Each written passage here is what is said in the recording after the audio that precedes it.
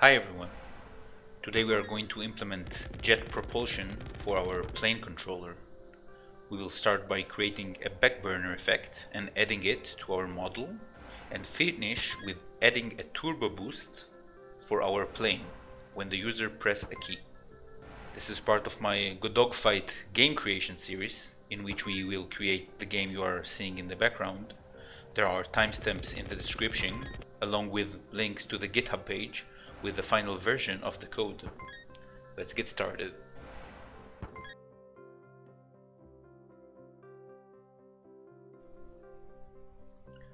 So in our project we will go to our main scene, the scene we made our plane controller with the model, and we're going to first go to our project setting, and in input map we're going to add a new action called turbo. I chose the middle mouse button because I am going to create a game that you can play with only your mouse, which will allow more people to be able to play it. So I chose the middle mouse button. We're then going to go to our plane controller, and as you can see we created this turbo modifier before, and now we can go to our remove function and do the following test. We can test if input is action pressed turbo, and then we can take this value and save it in a variable called velocity, and if we are in turbo mode we should take velocity and multiply it by turbo modifier, and that's it. If I run it now, when I press the middle mouse button, I don't know if you were able to see it because we were moving so fast. Let me just turn around. Now I'll press the middle mouse button and we are in turbo mode.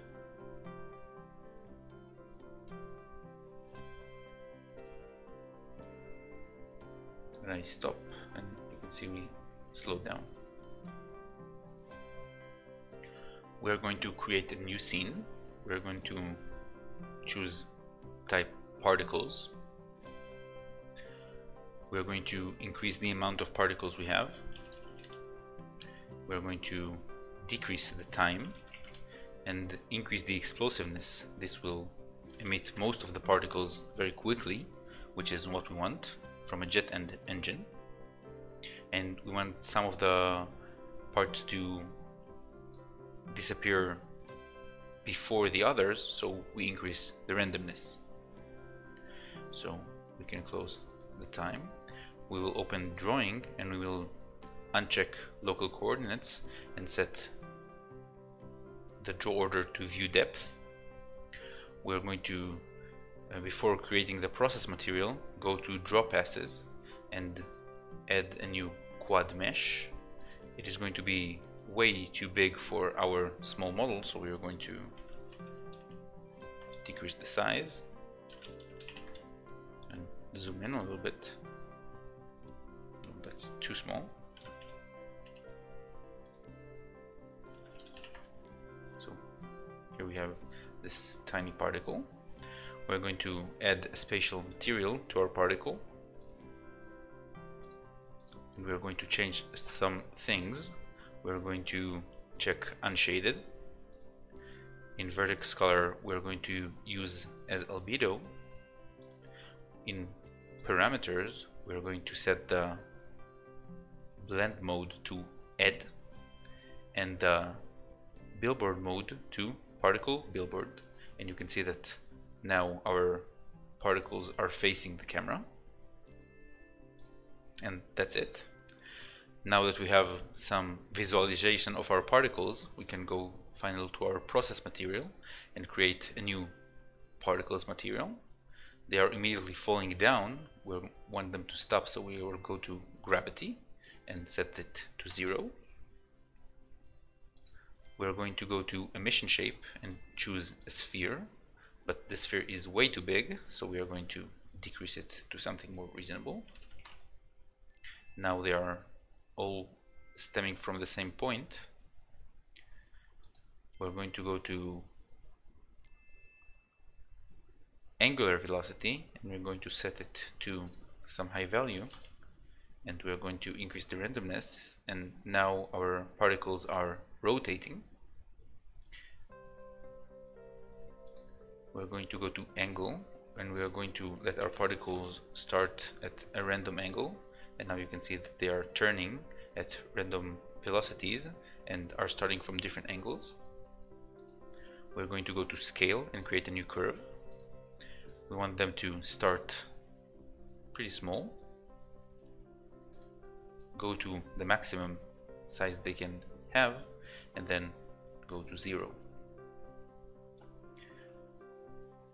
We're going to go to color and create a new gradient, and the way I like to set it up is I like to start at black, finish at black, and in the middle go to white, and right next to white I want to have some orange, which indicates some very strong flame, and then some white on both sides. So this is the gradient I'm working with.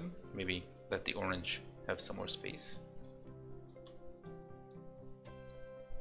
Yeah, that seems nice. I'm now going to go to trail, and by increasing the divisor you'll see that we get this nice effect of growing and getting smaller. And I'll zoom out a little bit. Now when I drag our particle effect, you see that we get this very nice jet. I'm going to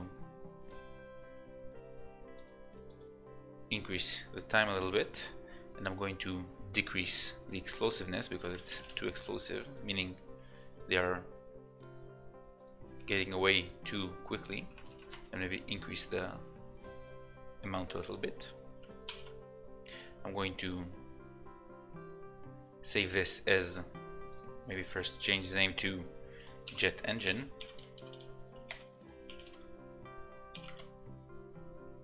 I'm going to save it. I'm going to go to our main scene and add to our plane 2 jet engines.